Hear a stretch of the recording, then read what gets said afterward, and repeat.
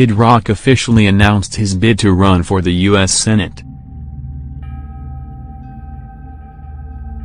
Many of you know by now that yesterday morning the famous star Kid Rock officially announced his bid to run for the U.S. Senate in his home state of Michigan. Even though he is known for his music as a rock star, he also is a huge Second Amendment defender.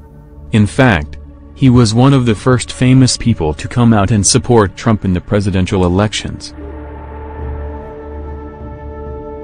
He was so enthusiastic about Trump being the president of U.S. that he even started selling President Trump memorabilia on his own website store with items that read God, Guns, and Trump.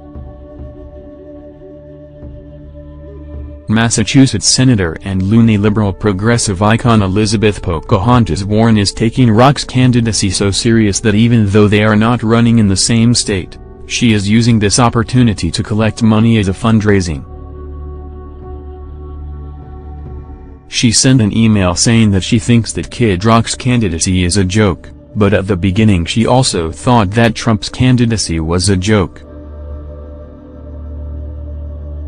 She continued by saying that she thinks that this is only for publicity so that he can sell more records, but that she also felt about Trump at some point.